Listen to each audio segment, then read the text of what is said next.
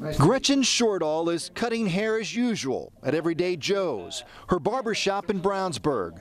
But Gretchen's heart is in Tokyo, where her daughter, Chloe Dygert, will compete in 3 Olympic cycling events starting this weekend. I've seen her competitions before, and we've seen world events, and I've been to several of those, but being that this is the Olympics, the world stage, what a neat event and a neat experience for her, and I'd just like to be there and share it with her. It's tough. Gretchen already bought plane tickets and had a place to stay in Japan when the Olympic Games were postponed in 2020. The pandemic wiped out any chance of watching Chloe in person. I'm glad they're getting it in, but it's a shame that we can't be there, fans can't be there, and that's a big part of their morale. They like to hear that. You know, they want to hear you cheering them on. Chloe Dygert is no everyday Joe.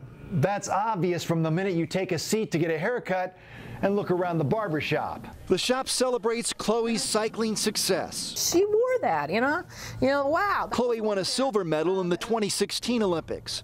Gretchen was watching with friends and family in Brownsburg. Gretchen watched in horror when Chloe crashed in Italy last September and suffered a serious leg cut. But her recovery is complete for her 2nd Olympic Games. Oh, it just brings tears to my eyes. I can't even describe it.